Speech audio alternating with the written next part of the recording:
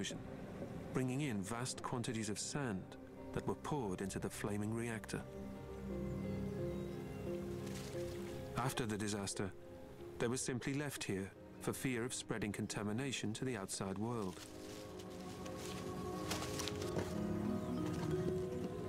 For the cats, they could provide the perfect place to spend the coming winter.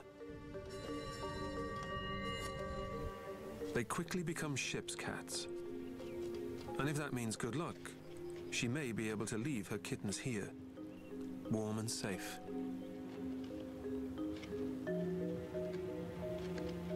Her time looking after the kittens is almost over. Soon she will have to leave them for good. They are the latest generation of feral cats born in the ghost town of Chernobyl, where year after year passes with only the seasons to make changes to the landscape.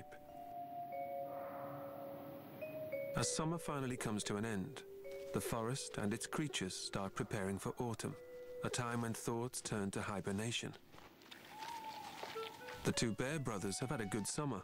They've eaten well, and they've grown in size. The forest streams provide the perfect place for them to bathe.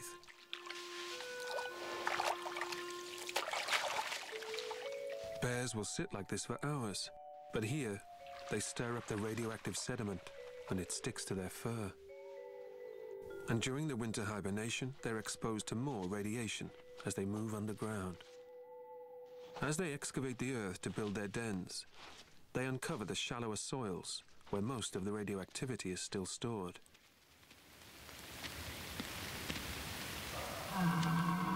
Living here means there's really no end to the legacy of the disaster, and won't be for centuries to come.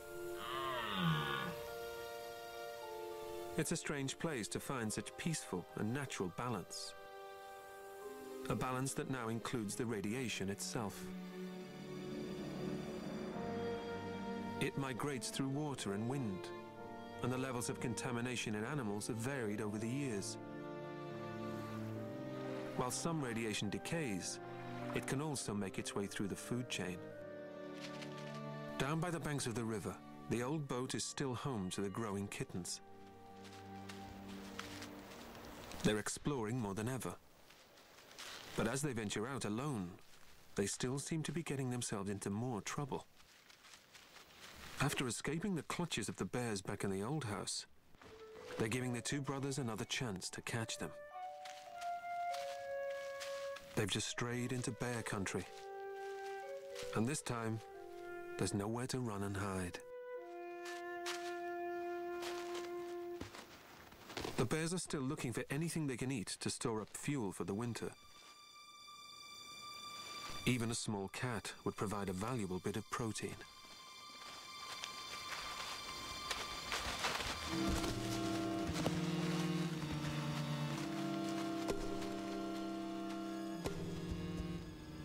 Yet again, the kittens make the wise decision to gain height.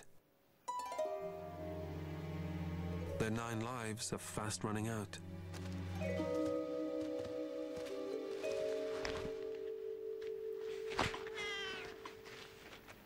It's another valuable lesson learned.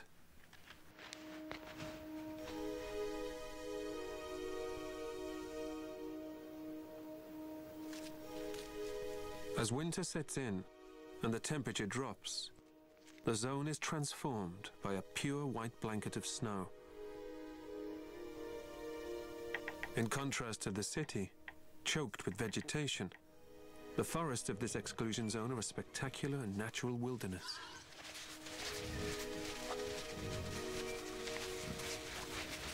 But it's hard to accept that this is still a post-nuclear landscape. With the spontaneous resurrection of animal and plant life here, environmentalists have remained astonished by nature's ability to create something positive out of such a terrible disaster.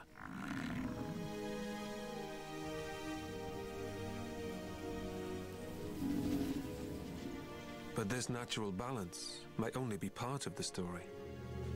The long-term effects of living somewhere so radioactive are a matter of debate. There's still no agreement as to what diseases, other than cancer, exposure might cause. And there are fewer cases than expected. It appears the natural lifespans of animals here are too short to develop tumors. But the future of their genetic health will remain controversial for many years to come. Until then, we have the stories of creatures that are thriving here, like the cat family. The Bose is now deep in snow, and the footprints leading away into the distance belong to the mother. She travels for some time on her own, moving faster now without her kittens. The journey has taken her far from the village, and all the way to the border of the forbidden zone.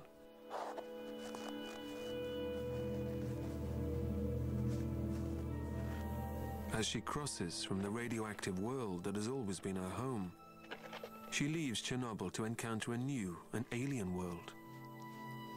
The world inhabited by people.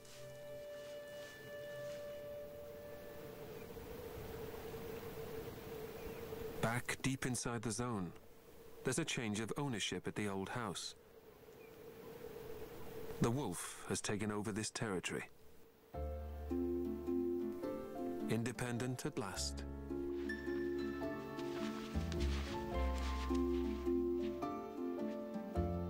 He is now in control of the area the cats once held.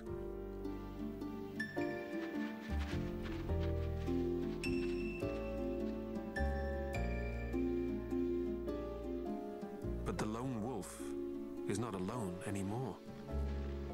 He's settled down with his mate.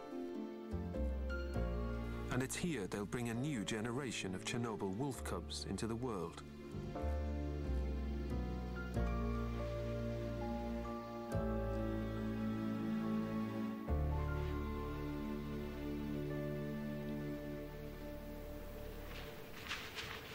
Meanwhile, the cat has trekked further from her safety zone.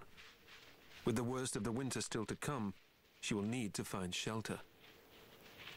Somewhere safe from the elements, and where she can still hunt.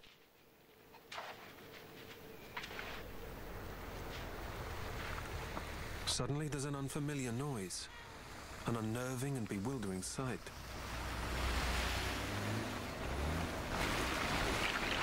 The world she's entered is full of dangers she would never have faced in her radioactive sanctuary.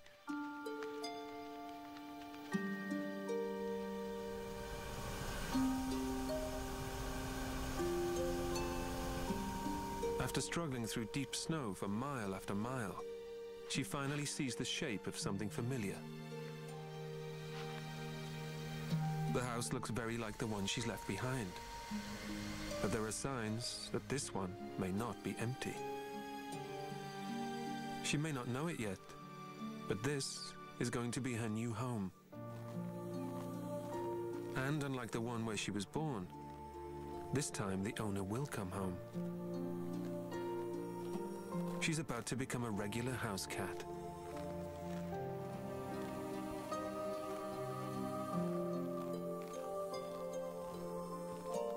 For a while she sits and waits, wary of going inside.